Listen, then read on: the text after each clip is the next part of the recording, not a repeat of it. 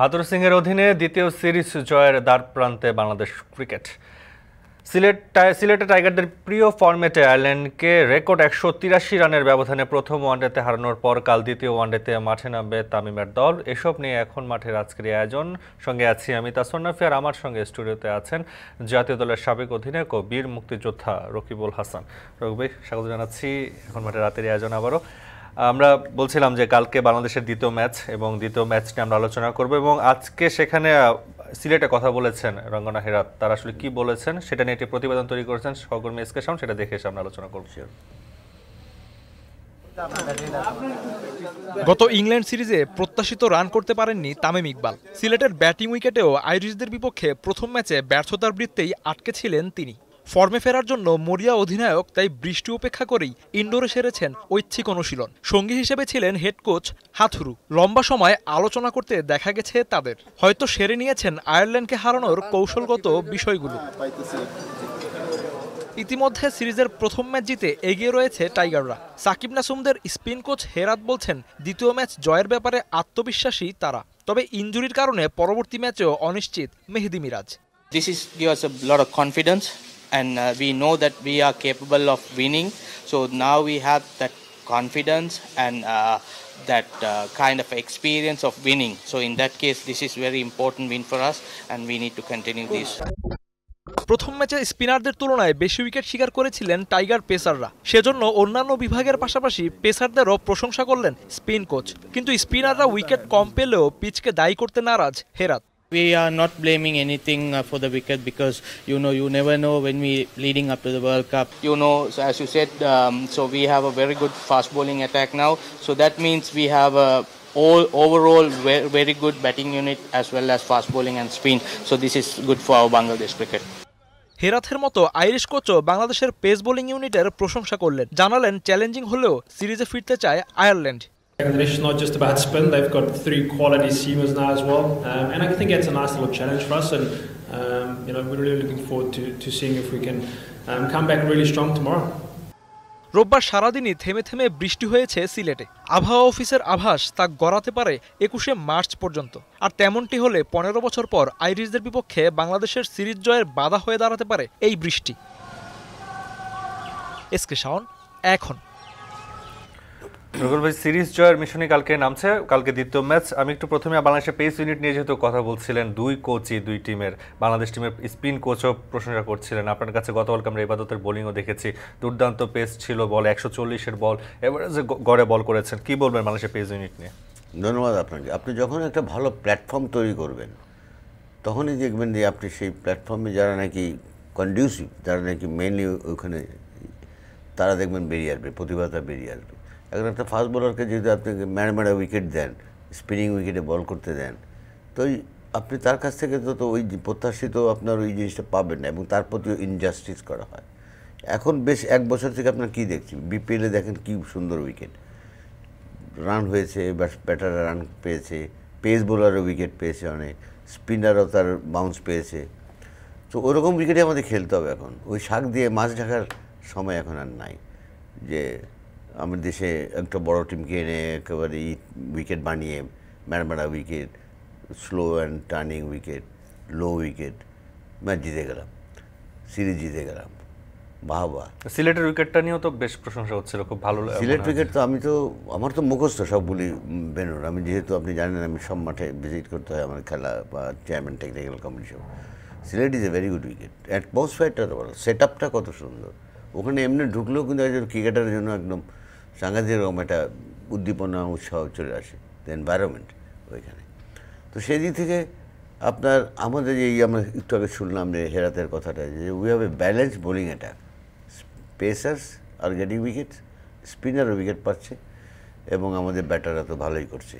এবং সবচেয়ে বড় জিনিস হলো যে বহুদিন পর আমার কাছে ভালো লাগছে যে আমাদের নির্বাচক মণ্ডলী বা টিম ম্যানেজমেন্ট ফাইনালি, আমি আবার রিপিট করি, ফাইনালি তারা একটু সাহস দেখাচ্ছে।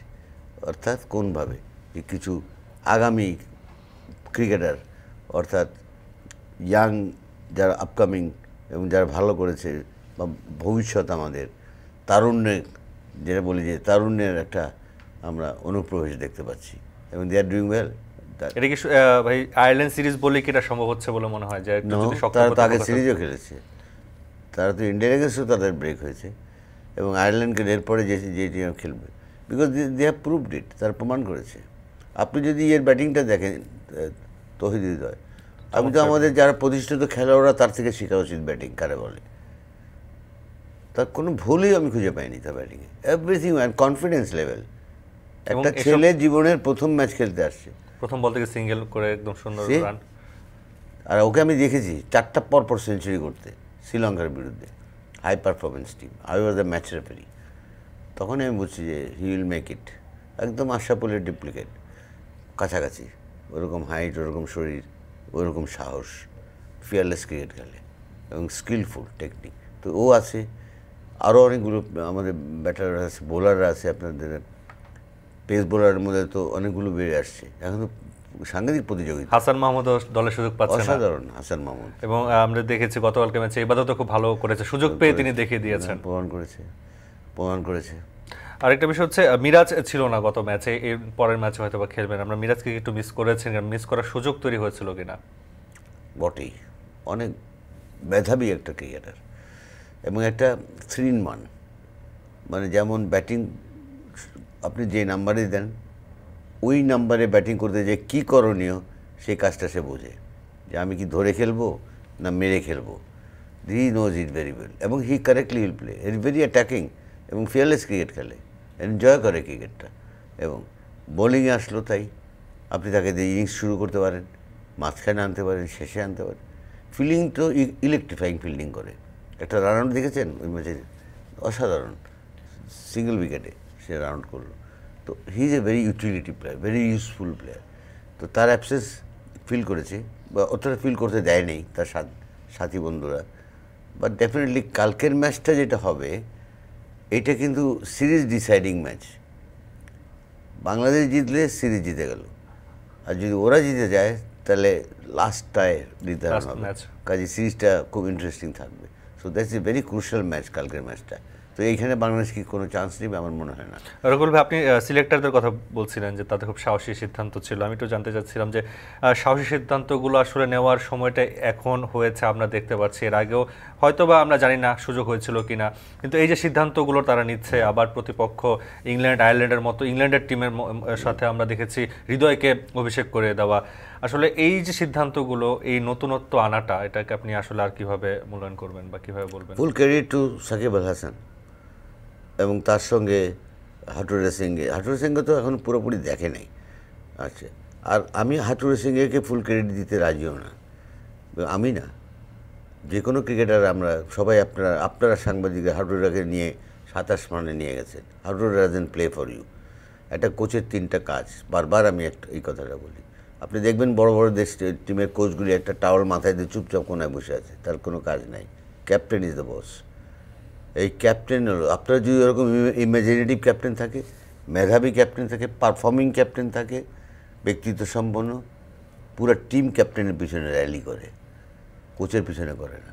আপনি কি ব্যক্তিগতভাবে চান আর কি সাকিব যেহেতু 2 ফরম্যাটের ক্যাপ্টেন, ওয়ানডে শুধু বাদ রয়েছে, সাকিবকে কি এখানে একটা দায়িত্ব দেওয়ার সুযোগ রয়েছে? এটা তার সাথে আলাপ করবে ম্যানেজমেন্ট, সাকিব ইজ রেডি তিনটাকেই করার। অথবা তামিম তো, আমি বলবো যে তামিমের সঙ্গে আলাপ করতে হবে, because Tamim will definitely B Asia কাপে ক্যাপ্টেন। বা তার কোনো প্রেশার হয় কি না ক্যাপ্টেন্সি করাতে। তার তামিম কাছে আমরা ব্যাটিংটা চাই টপ অর্ডারে, বাংলাদেশ চাই। এত রান করেছে, 8,000 রান তার ওয়ানডেতে, 10,000 রানের কাছাকাছি তার টেস্ট ইসে। তো ওর তো ফুরিয়ে যায়নি এখন। তো এই চাপটা, এক্সট্রা ক্যাপ্টেন্সি চাপটা তাকে কি পারফরমেন্স এফেক্ট করে, এটা তামিম বলতে পারবে। তো সেটা আলাপ সাপেক্ষে হবে। বাট আমি মনে করি এখন Tamim should carry ওয়ানডেটা, at least up to Asia cup যাক না। বিশ্বকাপের জন্য আসলে পরিকল্পনা তো এর মধ্যেই আমাদের সেরে ফেলতে হবে। শুরু হয়ে গেছে অলরেডি বিশ্বকাপের পরিকল্পনা, আর এশিয়া কাপ সামনে আছে আমাদের। বিশ্বকাপের আগে এশিয়া কাপ রয়েছে। আমরা একটু দলের পেস বোলিং নিয়ে কথা, আপনি বলেন স্পিন বোলার যারা, সাকিব তো অটোমেটিক, তিনি আসলে সবসময় একাদশে আমরা তাকে চাই। এখন আরেকটা হচ্ছে মিরাজ যদি এই ম্যাচেও না খেলতে পারে, সেক্ষেত্রে আপনি মিরাজের অল্টারনেটিভ হিসেবে ইয়াসির রাব্বিকে কি চয়েস করবেন, আবারও তাকে সুযোগ দেওয়া হোক? দেখেন, এই আপনারাই কিন্তু একটা ছেলেকে মেরে ফেলছিলেন, হ্যাঁ, শান্তকে। কবর দিয়ে দিয়েছিলেন আপনাদের কারণে, সাংবাদিকদের কারণেই। কিন্তু আপনাদের না, পুরোটা বলা ঠিক হবে না, কিছু কিছু চ্যানেলের কারণে এবং সোশ্যাল মিডিয়ার কারণে। আজকে কোথায় তারা? আজকে কি জবাবটা দিয়েছে শান্ত, the most consistent batsman Bangladesh টিমের এখন, এবং তার ওপর যে আস্থাটা রেখেছিল টিম ম্যানেজমেন্ট, সেটাতে সে দেরি করেছে অনেক সেই আস্থার জবাব দিতে। এটা ঠিক, যার জন্যে কিন্তু এই সমস্যাটা আরও বেশি সমালোচনা হয়েছে, যে এত সুযোগ কেন, তারপরও কিছু পারে না। এটাও ঠিক, আবার প্রত্যাশা থেকেও কিন্তু আপনারা ওই কথা বলবেন, he is a talented player, এটা আপনারাই বলেছেন। এবং ট্যালেন্টেড, এবং সেটা সব মহলেই কিন্তু আলোচনা হচ্ছে, সবাই বলছিল। But he was not delivering. খালি একটা কথা আছে না, মেয়ার ট্যালেন্ট ইজ নট এনাফ। খালি ট্যালেন্ট থাকলে হবে না, পারফর্ম করতে হবে। তো যাই হোক, আল্লাহর রহমতে তো পারফর্ম করতে শুরু করেছে। And he is a brilliant fielder, অনেক ভালো ফিল্ডিং করে এবং বোলিংও করতে পারে পার্ট টাইম। তো এখন যদি ওর এই ক্যারি করতে পারে এই মোমেন্টাম তোমার ব্যাটিংয়ের, এটা অনেক উপকৃত হবে বাংলাদেশ। এবং আমি ইয়াসিরের রাব্বিতে ছিলাম, আমি একটু আরেকটা বিষয় জানতে চাচ্ছি, বাংলাদেশে কি এখনো পর্যন্ত সেই পরিমাণ ক্রিকেটার আপনার চোখে পড়ে যে আমরা যে 3 ফরম্যাটে কিছু ভাগ করে ক্রিকেটার খেলানোর মতো সেই সুযোগ এসে, যেমন মমিনুল শুধু টেস্টে আমরা দেখি, আজকে মমিনুলের ইনিংসটা আপনি বলছিলেন অফ এয়ারে যে আজকে ঢাকা প্রিমিয়ারে দুর্দান্ত একটা ইনিংস খেলেছে এবং 21 ওভারের ম্যাচটা ছিল, সেখানে তিনি টি-20-র মতো ব্যাটিং করেছে, আমরা তাকে রঙিন পোশাকে বিষয়টা দেখি না। আমাদেরকে আসলে এই বিভাজনটা এখন পর্যন্ত সুযোগ আছে? এখানে টুমোরো আপনাকে 50% অফ দ্য প্লেয়ার্স স্পেশালিস্ট লাগবে, বিশ্রাম নেওয়ার একটা বিষয় রয়েছে এবং বিশ্রামের ব্যাপার আছে। একটা প্লেয়ার যে 3 বছর খেলা বেড়ে গেছে, দেশের বাইরে দেশের ভিতরে মানসিক চাপে থাকে, ফ্যামিলি আছে অনেকে, কাজে আপনাকে রোটেশন ওইভাবে খেলতে হবে প্লেয়ার করে করে। তো আমরা এখন ওই জায়গায় নাই, ওরকম কোয়ালিটি। সাকিবের রিপ্লেসমেন্ট কেউ নাই, বা তামিমের জায়গায় কে আসবে, বা অন্য অনেকগুলো প্লেয়ার দেখবেন আপনি পাবেন না। তাসকিনকে কে রিপ্লেস করবে? হ্যাঁ, পেস বোলিংয়ে কিছু আসছে এখন। এই যে ইয়াং তরুণের যে একটা আমরা দেখতে পাচ্ছি জয়গান, মানে জয়গান কোন দিক দিয়ে, যে তারা এখন সুযোগ পাচ্ছে, ওটা তো একটা জয়গান, এবং সুযোগ পেয়ে তারা শেষে ওটা কাজে লাগাচ্ছে, এবং সেটা তার প্রতি যে আস্থা দেখাচ্ছে নির্বাচক মণ্ডলী তাদের প্রতি, তারা সেটার সঠিক জবাবটা তাদের প্রতি যে আস্থার সেটা মাঠে দেখাতে পাচ্ছে। So this is a good sign. তো এইভাবে চলতে হবে আরও বেশ কিছুদিন আপনার, এরপরে আপনি ভাগ করতে পারবেন। এখনও আমরা ভাগ করার সময়টা আমাদের হাতে আসে। আমরা এই বিষয়গুলো আলোচনা করবো, একটা বিরতির সময় আছে, বিরতির পর আমরা ফিরছি। এখন মাঠে এই পর্যায়ে নিচ্ছে ছোট্ট একটা বিরতি, ফিরছি একটু পরে, সাথেই থাকুন।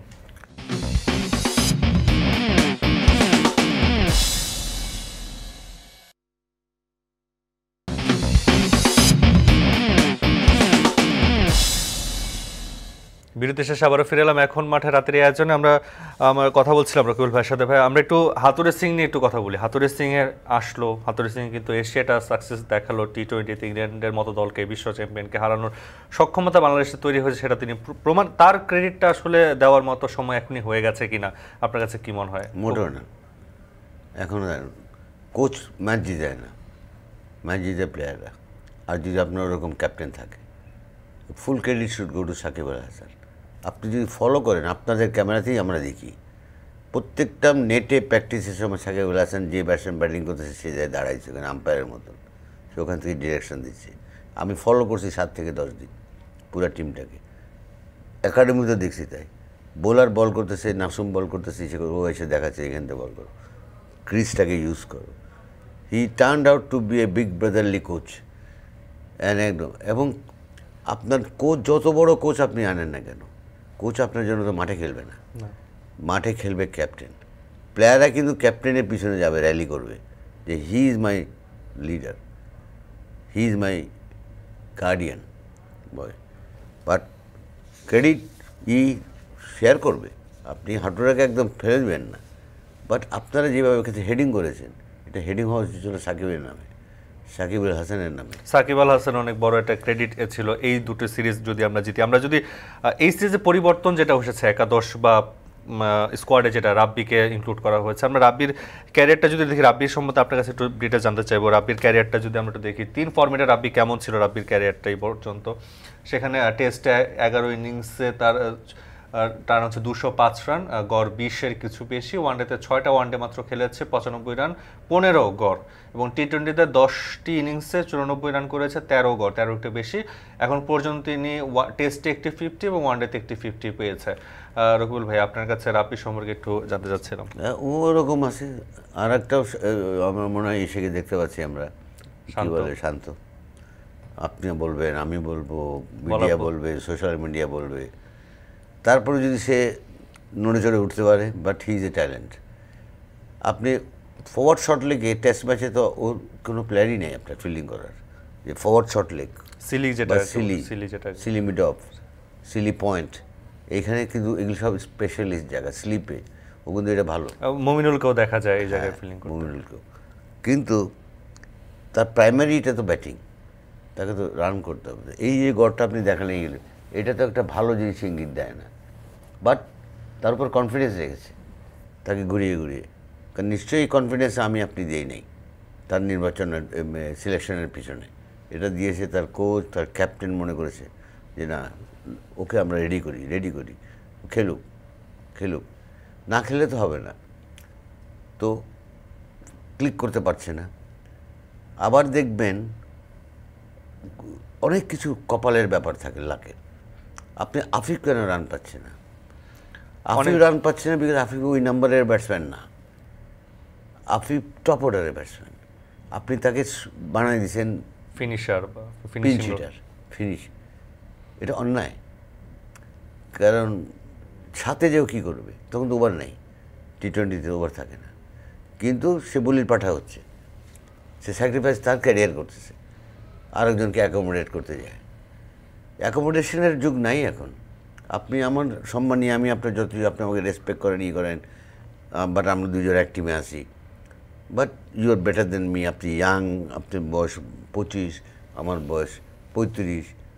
I should leave, you should get the top spot, যেখানে ওইখানে এটা করতেই হবে, এটা এবং ফেয়ার থাকতে হবে। We should be fair two Afif also এখানে। আচ্ছা রকুল ভাই, আমরা রাব্বি এবং তাইজুলকে নিয়ে একটু কথা বলতে যাচ্ছিলাম, কিন্তু আরেকটা বিরতির সময় আছে। বিরতির পর আরেকটা সুখবর নিয়ে, আপনার বিষয়ে সুখবর নিয়ে আমরা আলোচনা করবো। আপনার একটা আপনাকে সরকারিভাবে বা মাননীয় প্রধানমন্ত্রী আপনাকে একটা স্বীকৃতি দিচ্ছে, সেই বিষয় নিয়ে আমরা একটু কথা বলবো। একটা বিরতি নিচ্ছি, বিরতির পর ফিরছি। এখন মাঠে এই পর্যায়ে নিচ্ছে একটা ছোট্ট বিরতি, ফিরছি একটু পরে, সাথেই থাকুন।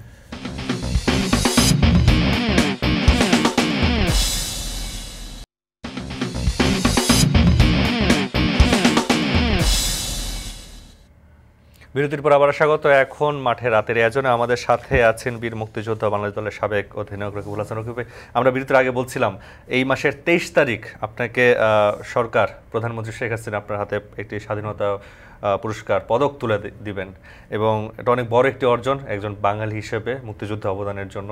বিষয় নিয়ে আপনার কাছ থেকে আপনার অভিব্যক্তিটা জানতে চাচ্ছিলাম। ধন্যবাদ। দেখুন, সকল স্বীকৃতি এবং এটা হলো সাংঘাতিক একটা তৃপ্তি দেয়। আপনি সারা জীবন একটা জীবন মানে করেছেন, স্যাক্রিফাইস করেছেন, তখন আপনি এটার রিকগনিশনটা পাবেন, তো স্বাভাবিকভাবে এটা ভালোই লাগে। ভালো মানে খুব বেশি ভালো লাগে। আর এটা তো স্বাধীনতা পুরস্কার, এর উপরে তো আর কোনো পুরস্কার নাই।